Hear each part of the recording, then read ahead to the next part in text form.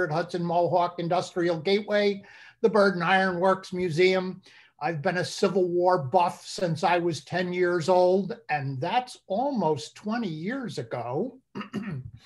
Yes, that's today's joke.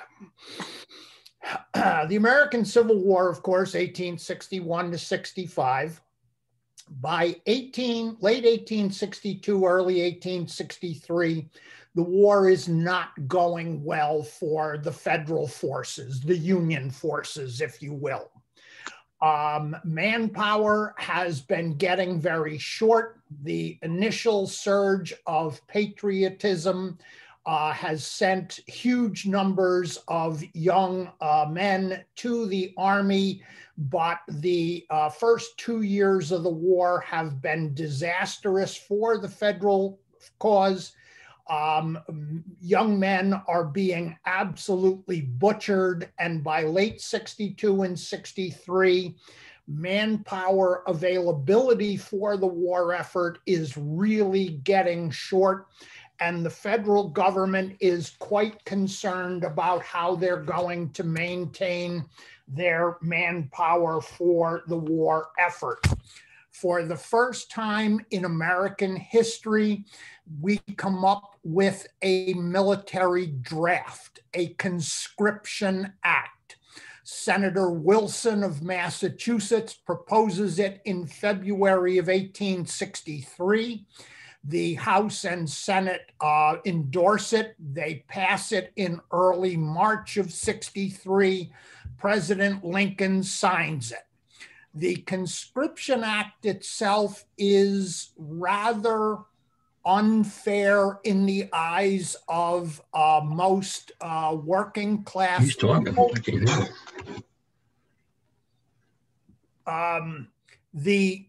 him. The act itself requires every able-bodied man between 18 and 30 to register in what was referred to as the first class. From 30 to 45 were the men who were married. 45 and above, or those who may be physically incapable of serving, were the third class. There were built into the act two ways to get out of the draft other than manifest physical disability, which was just about the only way out. You could prove that you were a foreign alien and that you were merely here temporarily. That could get you out. You could prove that your name was being included in a draft that was not where you were actually residing. And the other was manifest physical disability.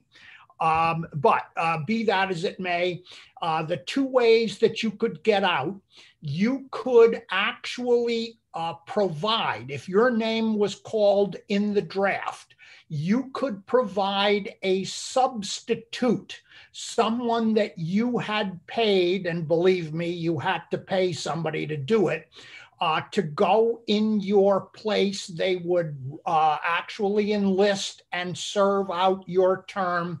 And the other way you could get out was to pay the government $300 cash money, and they would take your name out of the draft. Well, that doesn't sound like much today, but $300 was the average yearly salary for a skilled worker in 1862. So that's a lot of money. I mean, how many of you could cough up $75,000 right now to get somebody out of the draft? Anyway, the first few times I did this lecture, the questions always tended at the tail end, always tended to be, why was it that everybody thought this was so grossly unfair? And so what I chose to do, and what I am about to do for you, is to work in a very quick overview of a hypothetical Trojan, Michael O'Reilly. He's actually a compendium of a number of people that I have studied over the years. I've taken little bits and pieces and melded them into my hypothetical Michael. Born in Sligo in the west of Ireland in 1830, he is the second son. Oops, where's my cursor? I gotta, oops. I'm forgetting that I'm doing this as an illustrated image. He is the second son of a tenant farm laborer and a domestic linen spinner who own a private 1-acre plot, which they use for a family garden. Their two combined wages, coupled with the cash raised by the sale of occasional excess produce, make them fairly well off by local standards. As the eldest brother, Francis, would inherit the land, Michael was expected to seek the priesthood. But due to the potato blight of 1845, which had led to full-fledged famine by 1846, he is sent off to America at the cost of every penny the family could lay their hands on. Arriving on a coffin ship in Boston, he discovers that anti-Catholic prejudice prevents gainful employment in anything other than real drudgery level jobs. At Christmas of 1849, a cousin visiting from Troy reports that jobs are quite plentiful here and arranges for Mike to get an apprenticeship as a molder's assistant down at Henry Burden's foundry in South Troy. His joy at this stroke of luck is tempered by the news from home that his da has died of typhus, disease being the real killer during the famine, and his mother has been forced to sell the family land for pennies on the dollar in order to qualify for relief under the onerous terms of the poor laws that have been passed by the doubtful British Parliament. 7 years later, Michael completes his apprenticeship training, rising from $10 to $18 a month, and he becomes a full-fledged molder at the incredible sum of $25 a month. This occurs just as the Depression of 1857 hits.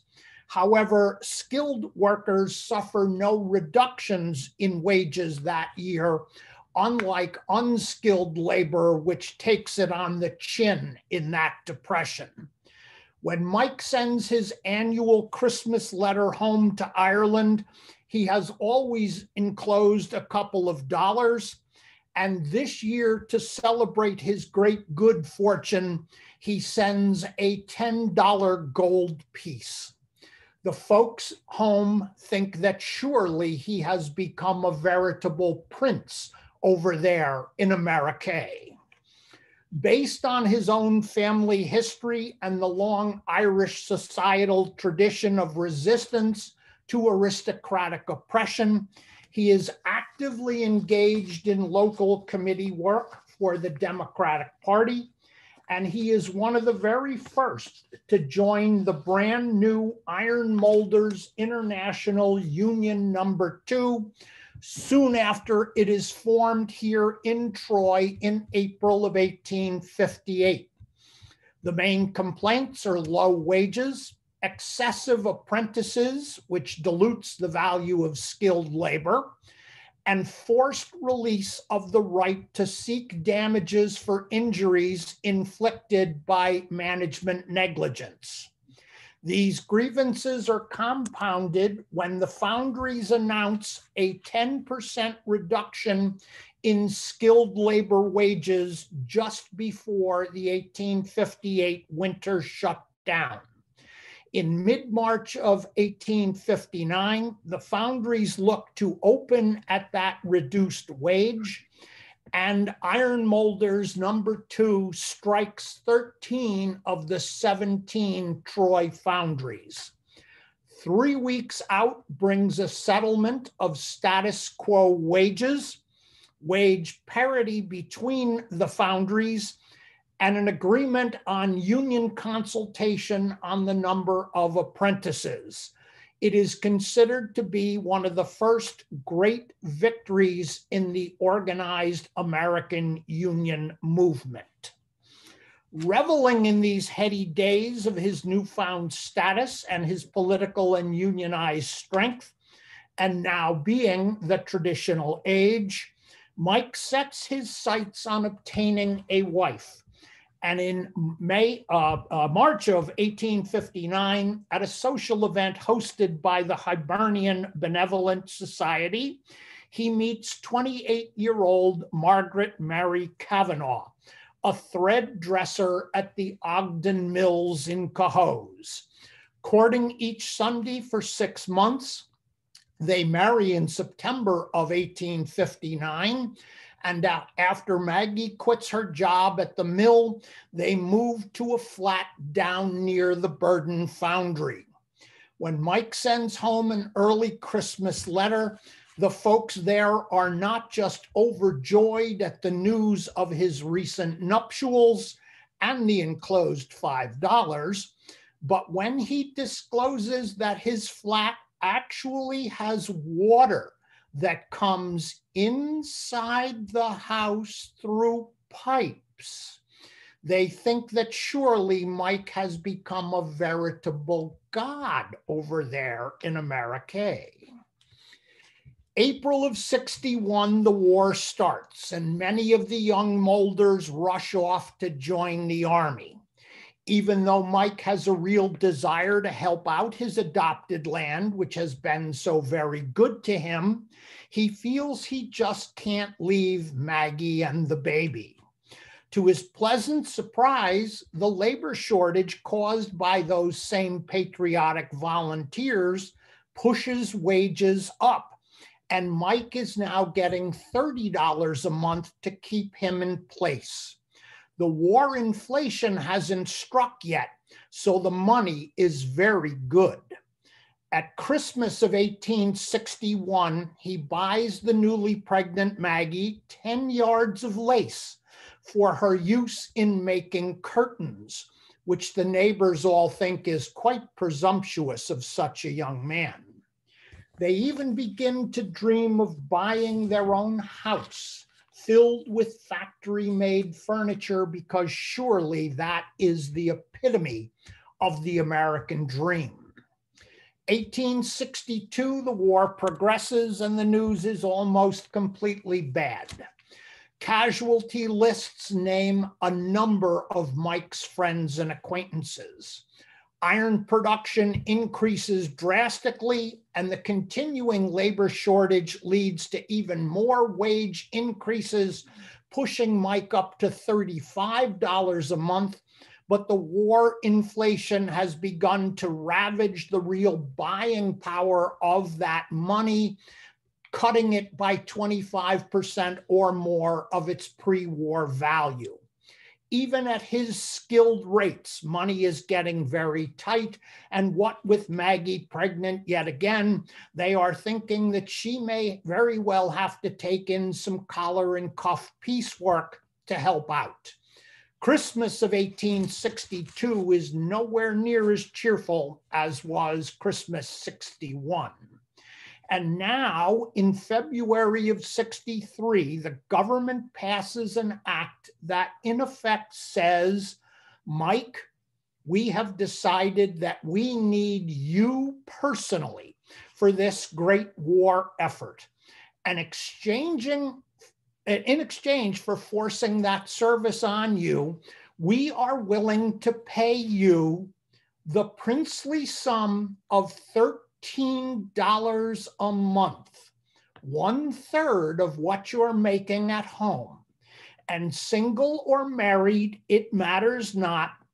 There will be not one extra dime for Maggie and the wee Baines that you will leave back at home. and that pittance will be payable every few months or whenever we feel like getting around to it, and from which we're going to deduct for worn out equipment, which we're kind of notorious for buying on the cheap, so count on having a lot of those expenses. In January of 1863, over 80% of the Army of the Potomac, the main federal army on the Eastern Theater, was waiting 6 months or more for pay. I mean, think about that. Oh, and by the way, Mike, as of January, we have officially changed the focus of the war. This fight isn't about saving the federal union anymore. Old Abe has figured out a great way of keeping those pesky Europeans out of our fight. Realizing that no nation that has freed its own slaves can support a slave-owning entity in the face of a great moral crusade to abolish that evil, Lincoln has promulgated the Emancipation Proclamation, which took effect on January the 1st, 1863. So now, in effect, what we'd like you to do, Mike, is go down south and help free all of those fellows who are then free to come up here and take your job while you're off fighting. Now, listen, we don't want to be unreasonable about this. If this doesn't sound like something you're interested in, we'll be happy to let you get out. We'll even give you 2 options. You find us somebody who's willing to go in your place, to substitute in, and you won't have to go. What's that you say? It turns out that that system is rife with fraud and crooked agents are charging up to $200 for substitutes who then flee without actually signing up in your place. Well, now whose problem is that? As the lawyers are so fond of saying, caveat emptor, Mike, let the buyer beware. If you prefer to avoid the trouble of that crooked substitution system, send us $300 cash and we'll take your name out of the drum and you won't hear any more from us. What's that you say? A full year's salary? Well, yeah, but whose problem is that? I mean, after all, your employer, Mr. Burden, paid for all of his boys to be exempted. So why shouldn't you do it? Surely you can't be thinking you're better off than Mr. Burden, can you? I mean, there's a reason everybody has taken to calling this the rich man's war and the poor man's fight. So the seeds are now sown for great dissension within the laboring classes, and the actual institution of the draft in July of 1863 is the proverbial match in the powder keg. Friday, July 11th, 1863, New York City is the first major metropolitan area to begin drawing names for the draft. I'm going to pause for just a second because I'm not clicking. This is actually a marvelous piece that's in my personal collection. This is a draft broadside for the 5th ward of the city of Troy, New York, naming all of the men that the provost marshal recognizes as being draft age and draft eligible. This is basically up Congress Street, and the beginning of Brunswick Road and Pauling Avenue. You should read this sometime up close and personal. It's like reading the Dublin phone book. And I love the line right here, just above the provost marshal's name. Persons who may be cognizant of any other persons liable for military duty, please feel free to stop by my office and rat them out. Yeah, good citizen. Anyway, New York City on Friday, July 11th, actually begins drawing names. There are 200 or 300 people outside the provost marshal's office. They're not in a good mood, but there's no serious attempt made to change anything about the draw. And in that evening, after the names are delivered to the local newspapers, in one of the greatest political ironies you're ever going to hear of, the names of the men who have been drafted are posted outside the newspaper offices. That's how they always let you know ahead of time that something was worth, you're buying the paper tomorrow morning. Over here in this image, the right-hand column is actually the sheet that contains the names of the men whose names were drawn for the draft that afternoon. The left-hand columns are the names that were taken from the casualty lists that had just arrived from the Battle of Gettysburg. Folks, you don't need a PhD to recognize the fact that the right-hand column is fresh meat and the left-hand columns are dead meat. Everybody and their brother recognizes exactly what this is.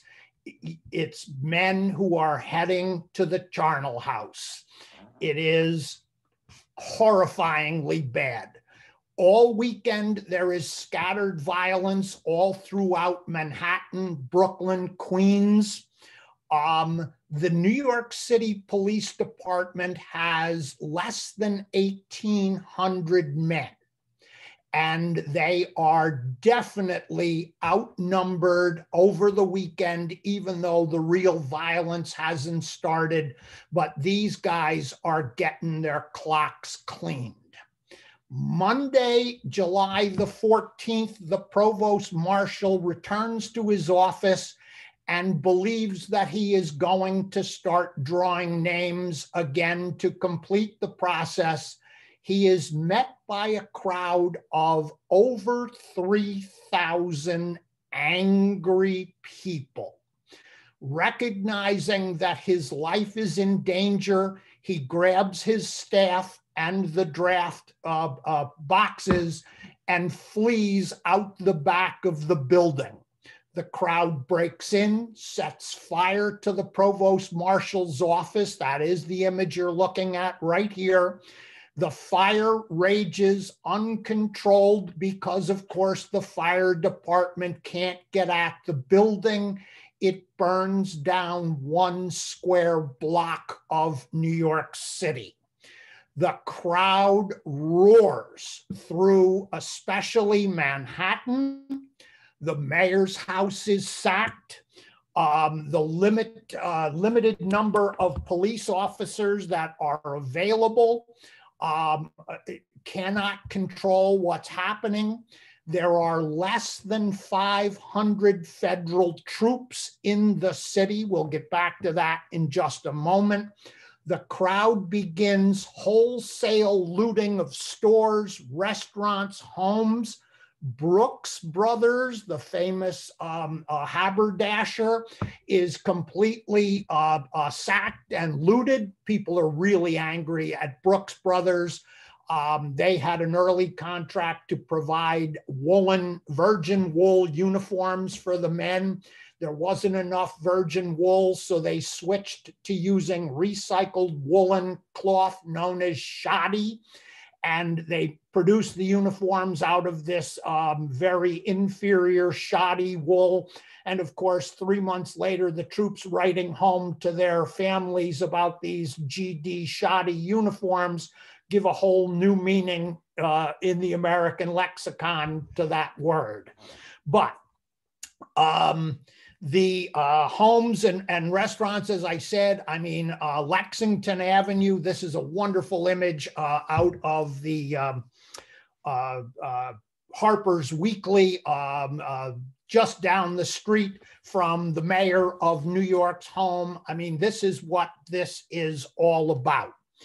The military troops in the city, less than 500 of them, because every able-bodied man has been pulled out of every metropolitan area in the North and sent to Pennsylvania to stop Robert E. Lee's invasion of that state, which of course culminates in the Battle of Gettysburg, July 1 through July 3rd of 63.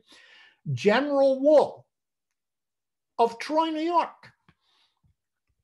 has 500 troops. His headquarters are in the St. Nicholas Hotel. He's been in the Army since 1812. 51 years he's been serving as an active officer. He does what any thinking officer would do when confronted with overwhelming odds against you. He posts those 500 troops around the St. Nicholas Hotel and he waits for reinforcements. Well, that ends up getting him cashiered at the end of the week, but be that as it may. This is the general's house over at Ferry and First Street in Troy. Ferry Street is the tunnel underneath. Today, it's a dormitory for the Russell Sage College known as the Wool House. But the city, the short version is, goes to hell in a handbasket for 8 solid days.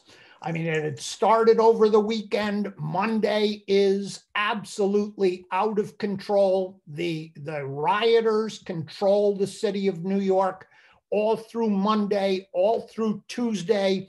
It really isn't until Wednesday that troops begin arriving in the city and begin to take control. Unfortunately, much of the anger is shown not against the authorities, but against the Black population of New York. There are incredible numbers of reports of lynchings, beatings, burnings, shootings of the Black population.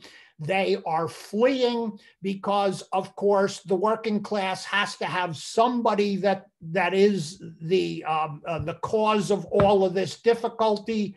We're not going to look at the upper crust, the businessmen. First of all, they've all fled the city. So it's the Blacks who bear the brunt of this. I'll jump ahead just a touch. After this is all over, the New York City Police Commissioner comes out with a report that says there are 1,155 proven fatalities in the city during the draft riot. He is immediately called on the carpet by the mayor, and he rescinds his report and says, well, no, I'm told it was actually about 150 people. Well, yeah, okay, who do you want to believe? To extrapolate that 1,155 to today's population of New York City, in 8 days, the Manhattan would suffer somewhere around 9,000 casualties. I mean, this was absolutely horrifying. And as I said, the Blacks bear an awful lot of the brunt of the anger. I mean, look at this. We've lynched him. We're going to burn him. We're going to shoot him. Apparently, there's no such thing as two dead. But one of the main outrages against the Black community is the assault on the Colored Orphans Asylum. This is a major philanthropic enterprise in the city, largely paid for by the Black community. The rioters assault the building. A group of neighbors led by Reverend Henry Highland Garnett, formerly of Troy, New York, spirit the children out the back of the building as the rioters assault. The rioters pause long enough to loot the building, and the children, every single one of them, manages to escape with their lives. Here's a headline. This is on Tuesday for Wednesday's paper. More rioting, more Negroes hung, several soldiers killed and wounded. The reason I'm actually doing this, the second headline from the bottom of this, citizen volunteers killed, Colonel Jardine wounded. Colonel Jardine was a militia commander. He had brought his troops into one intersection. They opened fire on the crowd. The crowd melted away in front of them. Jardine says to his men, wait here. I'm going to go over here to the drugstore, the apothecary, and pick up some things. And he walks up the street alone. The crowd catches him. They beat him quite literally to death. His wounds were mortal. Yeah, I've got 60 guys with guns, but I'm going out alone. Oh, that's a good choice. Anyway, starting on Wednesday, as I mentioned, the troops begin to arrive. The federal government has been putting regiments on trains and sending them up to New York to quell the rioting. The troops are absolutely shameless about firing into the crowds. Here's a great image. They're actually bringing artillery with them, and they are opening on civilians with artillery pieces in New York. So, 150 dead? I don't think so. 1,155 sounds a lot more like it to me when you look at the contemporaneous pictures that we're looking at. By Friday, there's scattered violence, but the city declares that the riot has been ended on the 8th day. As I said, there's some scattered violence through the weekend, but officially the violence is over by that second day. Not long afterwards, the New York City Council meets and votes a relief bill. They come up with a fund of $2.5 million to pay the commutation or substitution fees for any man from New York City who is drafted and does not want to go. Now, I'm going to back up one step. The day that New York explodes, it also explodes in Boston. There is an arsenal in downtown Boston that is beset by 1,500 plus rioters. Major Cabot, who is inside with approximately 120 troops and 2 small cannons, is going to hold the arsenal until the doors begin to break. He orders one of the guns, actually both of the guns, loaded with grape shot, a giant shotgun, an extremely powerful shotgun. They fire through the door. They fire the second cannon. The troops rush out. Their reports say they're stepping over bodies that are strewn all over the place. They chase the rioters away. They come back to the arsenal. There's one body left. All the others have been removed. The one body is so mangled that the rioters apparently didn't want to pick it up and take it with them. And so officially the death count in Boston is 1, but it's a lot more than that. There are also riots, I might add. This isn't just 3 cities. Akron, Ohio, Toledo, Ohio, Buffalo has some difficulties. There's about 18 or 20 cities in the north that have draft riots all around the same time.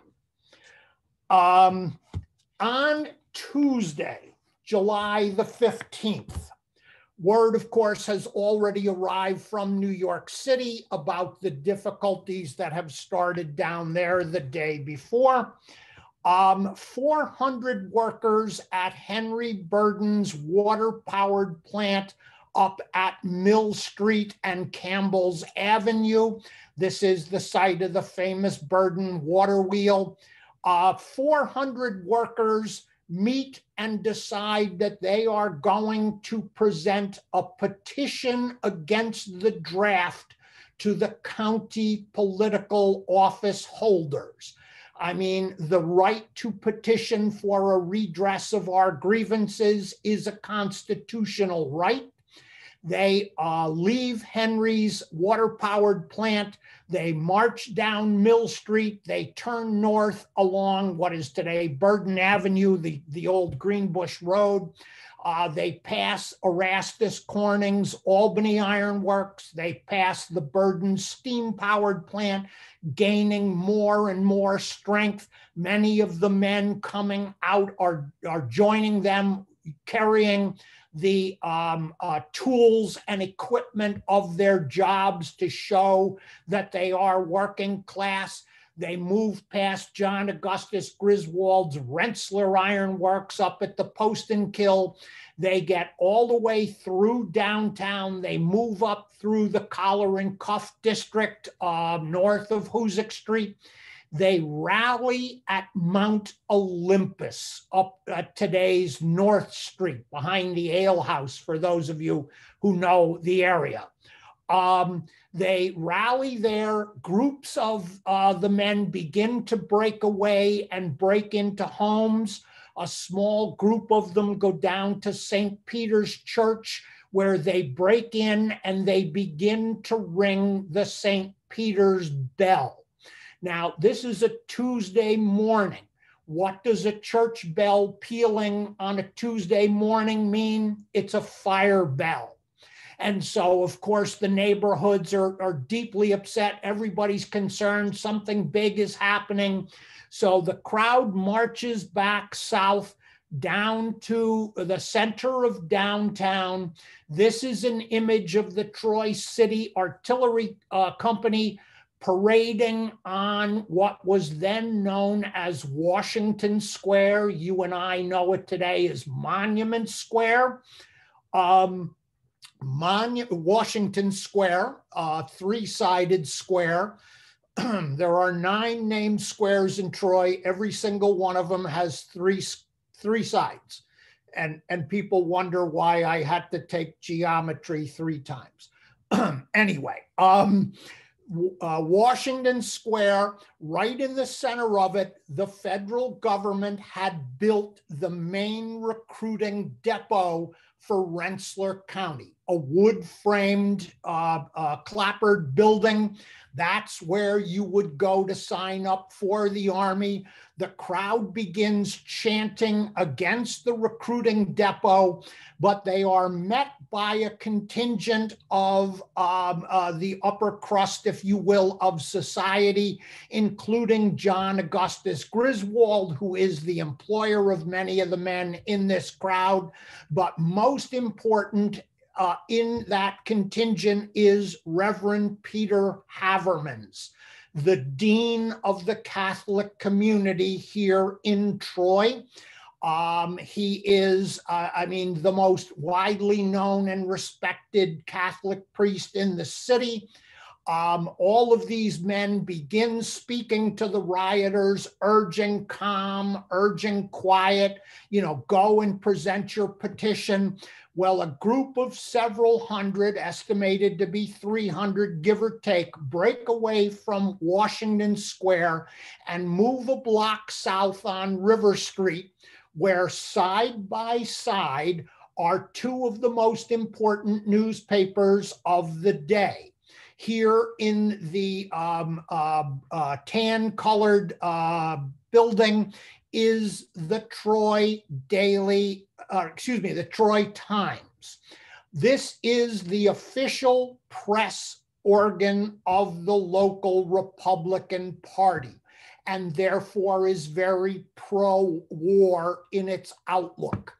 Immediately next to it, the red-colored building, is the Troy Daily Whig, the unofficial press organ of the local Democratic Party, and therefore rather anti-war in its outlook. The crowd breaks into the offices of the Troy Times, and anything that is not nailed or bolted to the floors are carried out into the street or brought out the back of the building and thrown in the river. But everything in the street is set fire, and there's a huge bonfire of the goods of the Troy Times. The Daily Whig is largely expected to be assaulted, but nothing ever happens against it. Well, because, tomorrow we got to read about what we did, and this is our newspaper. So the Whig is unmolested through the course of this. The crowd heads south on 2nd Street to what was then the county courthouse on the exact same spot as today's courthouse, Congress and 2nd Street. The sheriff has heard enough reports coming in about the mood of the crowd, and he orders all the windows to be barred and all the doors to be chained shut. And he refuses to let any of the politicos come out and meet with the crowd and take their petition. And this really, really angers the crowd. I mean, here they are exercising a constitutional right, and the people that they want to address it to won't take their petition. So they head further south on 2nd Street, they take a left on Liberty Street, and they assault the Liberty Street Presbyterian Church. This is the preeminent Black church in the city at the time. From its institution in 1842 until 1849, its pastor was the Reverend Henry Highland Garnett, who saved the children at the Colored Orphans Asylum down in New York. He left Troy to go to New York. This is actually an offshoot of the First Presbyterian Church. Today, it's replaced by that gorgeous Greek revival temple at Congress and First across from the Troy Public Library. But if you look carefully, their little meeting house over on the side of the church proper was actually picked up and taken down to Liberty Street and turned into the Liberty Street Presbyterian Church. The crowd is very angry. I mean, this is the center of abolition and Underground Railroad activity all through the 1840s, 50s, right up to the Civil War. And so the crowd is going to assail this church. This is also a block south of Reverend Haverman's home parish, St. Mary's, now closed. But Haverman's and his assistant pastor, Father McDonough, who is said to be a very large and physically imposing man, get up on the steps of the Liberty Street Presbyterian Church, and they are yelling at the crowd, no, no, no, no, this is a house of God. You can't attack a house of God. Well, according to the Daily Whig account, one of the ringleaders turns to the crowd and says, to hell with these priests, we're going to burn this. And he jumps up on the stairs where Father McDonough hit him so hard he landed 3 rows back in the crowd, whereupon it occurred to everyone that, oh, that's a house of God. We should leave this alone. So they head back over Liberty Street where they find the home of Martin Ingram Townsend, Troy's most prominent attorney of the 1800s, former district attorney, former U.S. attorney for the Northern District of New York. He will do 3 terms in Congress in the late 1870s and early 80s. The crowd breaks into his house. They loot the house. They push his piano through the bay window that you see there on the right-hand side of the first floor. Father Havermans gets up on the steps. No, no, no, don't do this. You know, this is an outrage. You can't do this. Well, the crowd is moving in and out through the doors past him until all of a sudden the shout goes up. Somebody swiped Father's watch, his pocket watch with his gold chain hanging off of his cassock. Somebody, in brushing past him, grabbed the watch. Well, according to the accounts, everything calms down until the crowd can find the miscreant, and they beat him almost to his death, according to the paper. They recover the watch, they give it back to Father. This is just at the time when the local militia under Major Steenberg arrives with a small 3-pounder cannon. Steenberg says, you know, if you don't disperse, I'm going to fire on you with this cannon. The crowd begins to break up, but they don't really go anywhere. They walk around the corner and they head over to the county jail. This is exactly where the old county jail, now the family court building, stands at Ferry and Fifth Avenue. There are 88 prisoners inside this jail. 4 of them are under indictment for murder. 4 of them are black. The crowd breaks into the jail.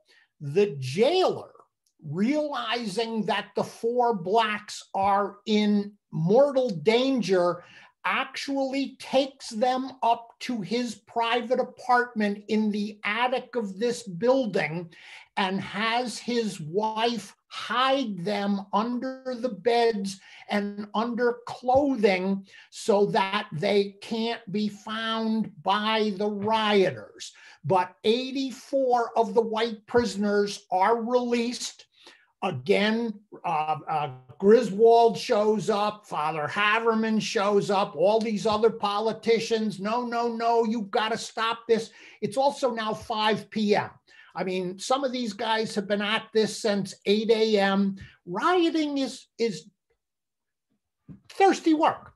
They need to go have dinner, need to get something. Everything seems to be calming down until out of nowhere, a cry goes up in the crowd, "Down with the bawdy houses." The red light district of that time isn't up next to the train station, as some of you guys will recognize the Mainfay era. It's down along Hill Street and Liberty Street, right in that area.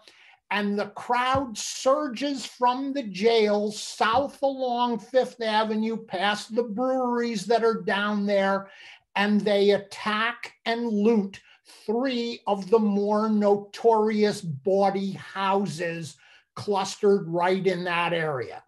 By this time, most of the married men are all heading off home, but all through the rest of that night, there is scattered rioting. There are a number of arson fires, especially at the warehouses over along River Street, that are broken into and sacked. Early the next morning, Mayor Van Alstyne, who has been missing from the city, arrives back very late that day. He issues a proclamation calling on all peaceably disposed citizens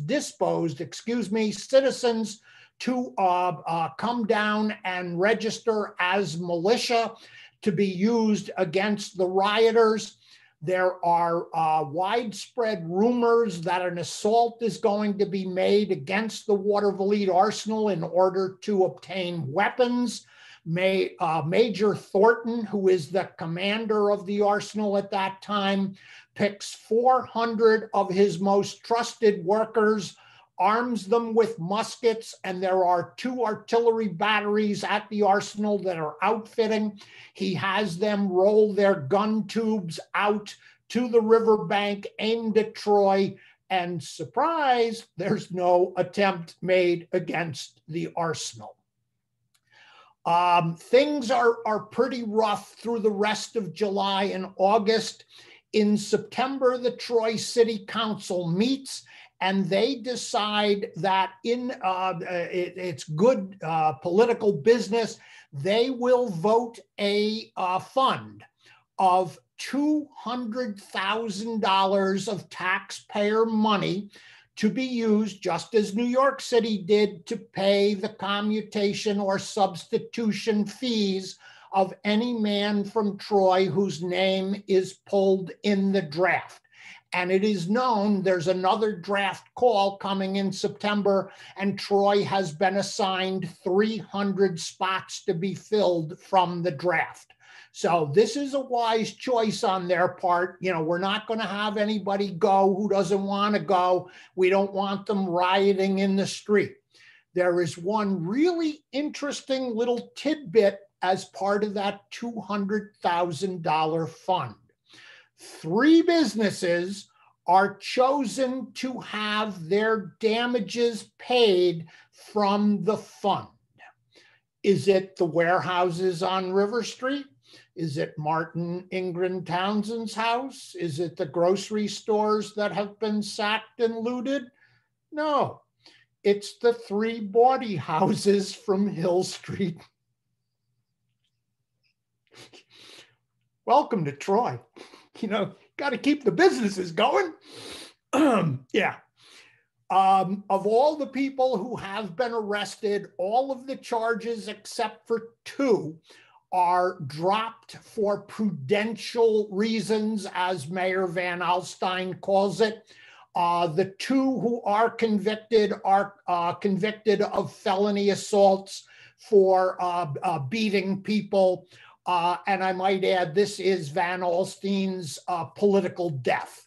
The citizenry of Troy are quite concerned about that. But because of the fund paying for the commutation fees, not a single man from Troy who doesn't want to be drafted ends up being drafted. I will go off on a tangent. We're going to jump ahead 2 years, April the 9th of 1865. The telegram brings word that Robert E. Lee has surrendered to Ulysses Grant at Appomattox Courthouse. There are still Confederate armies in the field, but most everybody recognizes this is the death knell of the Confederacy. To all intents and purposes, the war is over.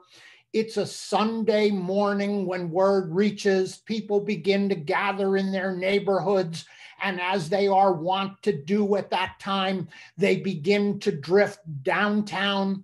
By the afternoon of that Sunday, it is estimated there were 10,000 people partying in downtown Troy. As dusk fell, they began to break into the local buildings, the local offices, carrying out paper goods and furniture, and they piled it up around that wood frame recruiting depot in the center of Washington Square, and they burned it to the ground to show their great displeasure at what they had been forced to suffer for the 4 years of our Civil War. But it also meant that when in 1888, the veterans of the Civil War decided that they needed a suitable memorial to their service, the land was vacant and the city agreed to donate it to the organization for their use in erecting what you and I know as the Soldiers and Sailors Monument in the newly renamed Monument Square in the heart of downtown Troy, the location for much of the heated arguments during the draft riots of 1863. And I might add, while New York City had the most fatalities, to this day, the worst civil insurrection in American history, Troy is considered to have the second most destructive, on a property damage level, the second most destructive draft riot in the nation. And that, ladies and gentlemen, is my story of the draft riots of 1863. Thank you, Michael. That was very interesting. If there are questions. Yes. If there's any questions, if you want to put them in the chat, I will share those with Michael, and we'll get your questions answered, hopefully.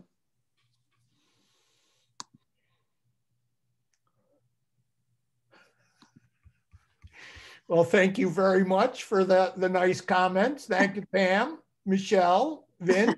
Yep. It says, is there a list of the monuments? I'm not sure what monuments. We do have, the squares. Actually, yes, I do have a list of the squares. I don't have it with me. I'm home right now rather than at the museum, but there's Liberty Square at Liberty and 4th Street, right at the kind of kitty corner from the marketplace. There's Columbus Square at Jacob and 5th Avenue, Washington Monument Square. Franklin Square, of course, no longer exists because that was torn out for the other, just north of the Green Island Bridge, Chatham Square. That was right off the bridge. That's 5. I wasn't expecting a quiz. Well, here's another one for you, Michael. Do you have any idea of how many men from Troy did serve in the Civil War? We've been working on that list for quite some time. I feel extremely comfortable in saying we've got over 2,000 names. And at the time of the Civil War, our population was almost exactly what it is now, 50,000, give or take. If I remember it correctly, the 1860 federal census shows 46,000 in Troy. So we had 2,000 plus men clearly from Troy alone. And there's a lot more than that who enlist in Troy, but they came down from Brunswick or Petersburg or wherever. But I mean, real Trojans, 2,000 plus. And I might add, I'll go off on a quick tangent here. You look at the casualty counts of our current endless wars, and we've got 3,000 in Iraq and another 3,000 whatever in Afghanistan. The casualty counts in the American Civil War are astonishingly brutal. I do a Civil War casualties tour in Oakwood Cemetery. We have 88 men dead. It's astronomical. James McPherson, the Pulitzer Prize winner, makes a wonderful point in one of his books. In 1865, 2.17% of the population shown in the 1860 census are dead. 720,000 Americans in less than 5 years. To extrapolate that percentage to today's population, since the election that sent Donald Trump to the White House, we would have needed to suffer 6.5 million dead and somewhere in the vicinity of 36 or 38 million walking wounded, most of whom are missing a limb. I mean, ponder that for just a second. This isn't, oh yeah, my daughter knew that young corporal from Glens Falls, and my cousin is friends with the family of Sergeant Fisher from Waterville. This is somebody on your street. I mean, for those of you who have kids or grandkids of military age, I mean, one of them that you know is dead. 3 of them are wounded. This is catastrophic. I don't know what put me on that topic, but anyway. Here's one. Am I right in remembering we went from the anti-rent riots to the anti-draft riots in a fairly short period of time? Well, actually, the anti-rent riots actually continued after the Civil War. Some of the most vicious element of the anti-rent war comes when the soldiers come back from the Civil War and need employment, and Walter Church hires them as thugs and ruffians. So the anti-rent war, I mean, a lot of people call it ended in 1869. The last fatality is 1882. Now I'm looking, Pam, what proportion of Civil War generals are buried in Oakwood? Well, I mean, we've got what I jokingly refer to as 9.5, and there are several hundred Civil War generals. So my math skills aren't that good. Wasn't just geometry I sucked at. But yeah, we've got a number here. There's another, if I remember correctly, 8 in Albany rural. A lot are from New York. We haven't changed that much with our bigotry, have we? Oh, no, sir. No. The more things change, the more things stay the same. And that looks like it. That's it, Michael. Except for a lot of excellent comments about how wonderful the presentation was, which I concur. It was really interesting, Michael. We appreciate it. I'm looking here at the one comment about how important horseshoes, railroads, yes. nails, spikes, etc. Oh, yes. We've got a project underway for the Hudson River Valley National Heritage Area where we're identifying all of the industries and businesses that contributed to the federal war effort. And when you see that list, it'll blow your socks off. I mean, Burden producing 51 million horseshoes a year, the Arsenal producing small arms, ammunition, artillery stuff, leather goods. They didn't make cannons at the time. But there's a place down just outside New York City that got a contract to provide 40,000 ostrich plumes for cavalry units. Because we all know you can't have a war without ostrich plumes. Wait a minute. That goes back to the more things change. Yes, your federal government just loves to fritter away money. I'm on my soapbox. Sorry. All right. Okay. That was it, Michael. Thank you so much. I really do appreciate it. You are always keep watching our website because we'll have more. I think we're gonna have another presentation with Michael in May. We're working on that. Thank you everybody for joining us, and stop into the library and say hello. Thank you. Thanks ever so much. Thank you, Michael. As always. Very welcome, as always. Talk soon.